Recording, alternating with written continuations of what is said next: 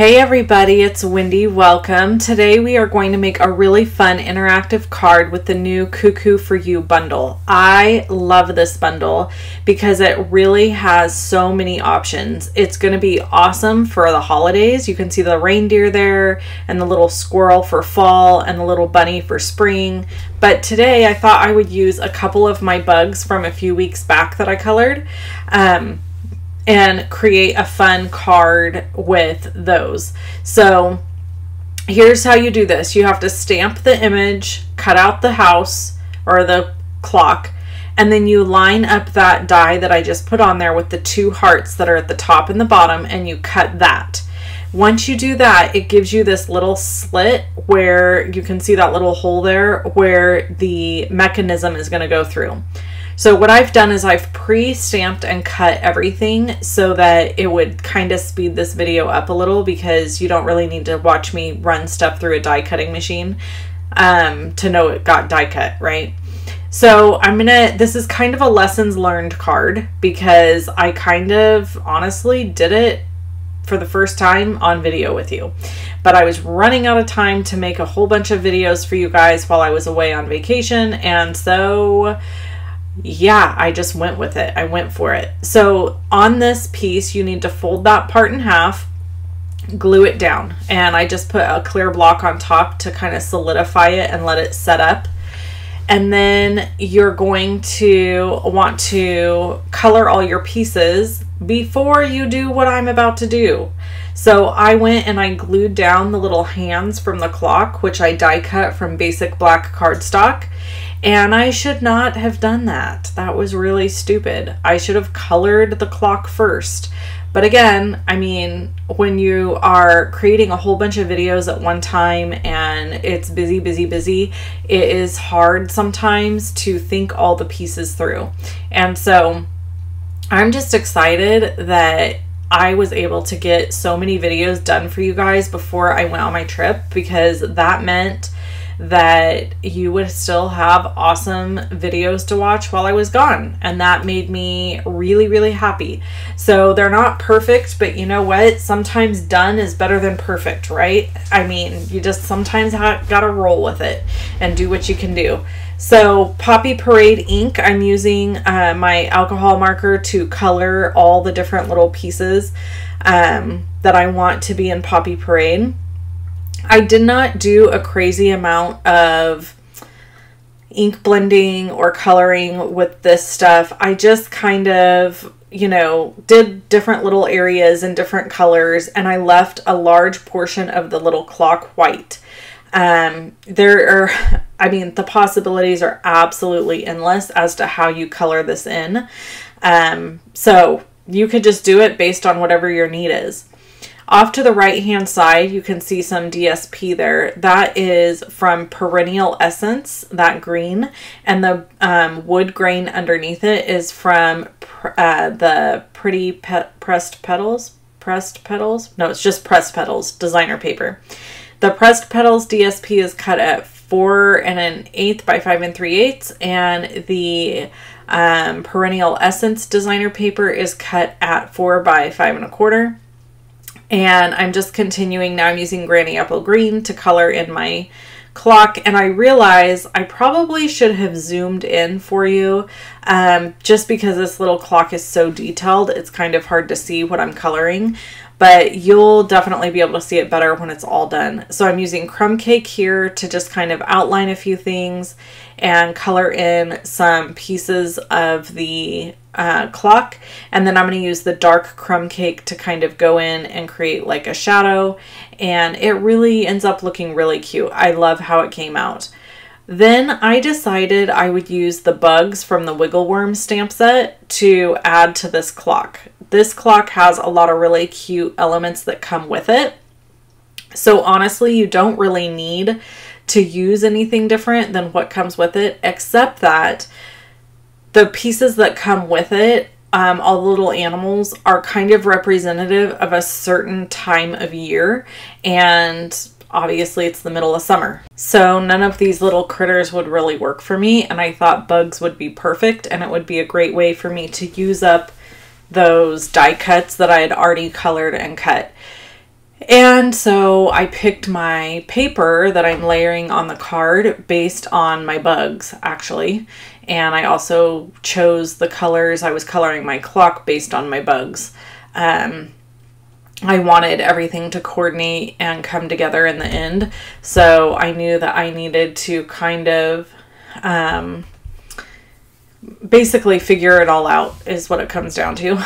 And so I'm coloring this part so saffron. I thought a little bit of yellow on this would make it really pop, and it did. I was right.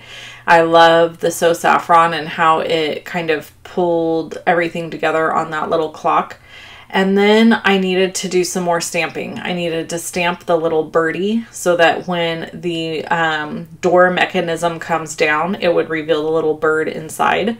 And I don't know why, but I colored him all yellow. I mean red. And I wish I would have colored him yellow.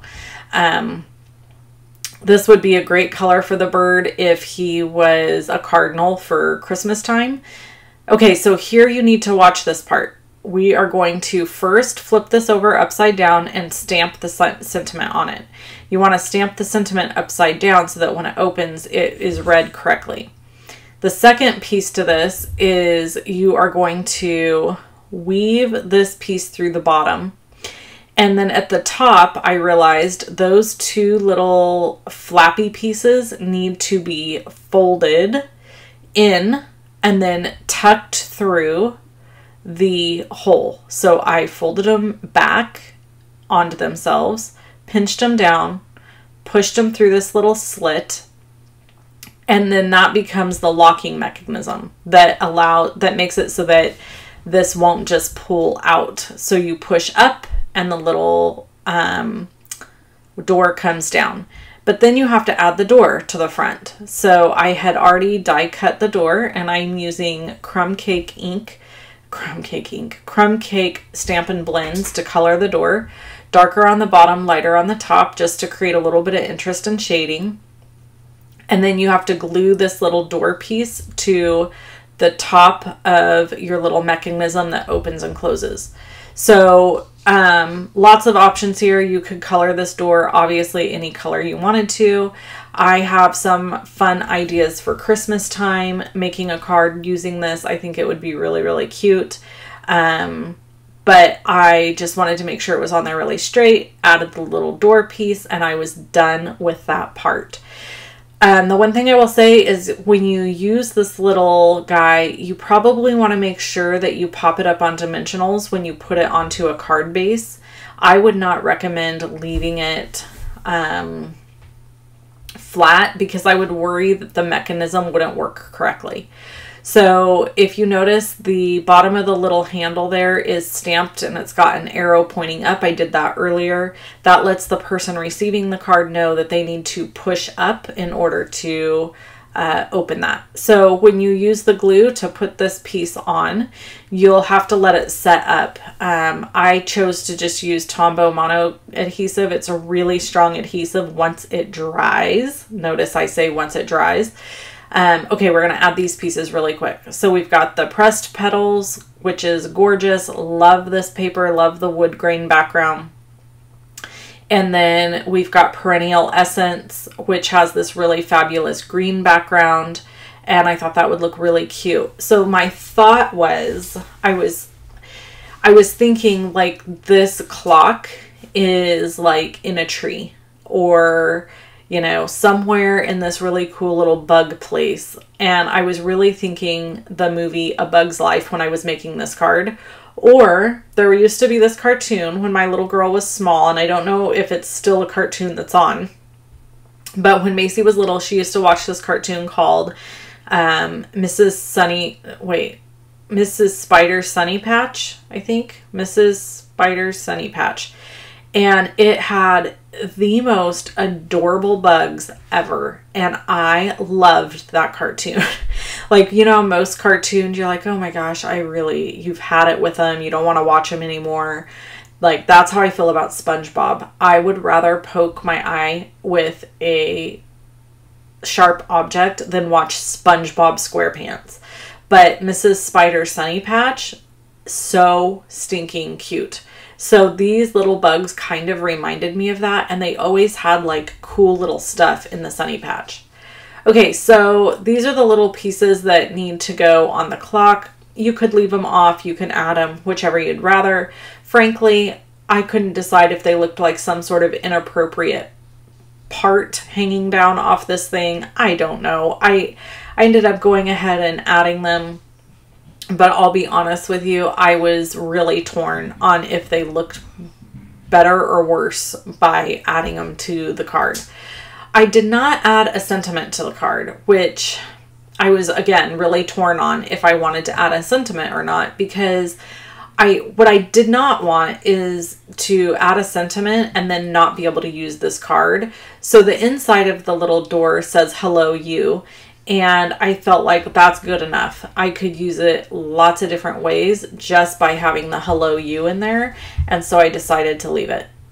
So there's the bottom of the clock.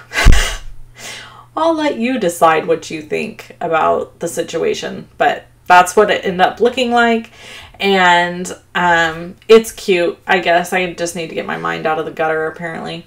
The bugs are the best. I love the bugs. And this is the stamp set again, Cuckoo for You. And I was looking at the sentiments trying to decide if I wanted to add one. And I just never did. I decided I would, and see, I pulled that off because I was messing with it way too soon, but I couldn't help myself. I just wanted to keep opening and closing that little flap because it was making me so happy. Yeah, so that's the card. If you want to buy this bundle, I would love it if you purchased it from me. You can purchase it in my store at shoploveandstampin.com. Click on either one of these videos to watch them. Click the circle with my face in it to subscribe to my channel. And I hope that you visit me again real soon. Thanks so much for tuning in, and I'll catch you in the next video. Have a great day. Bye-bye.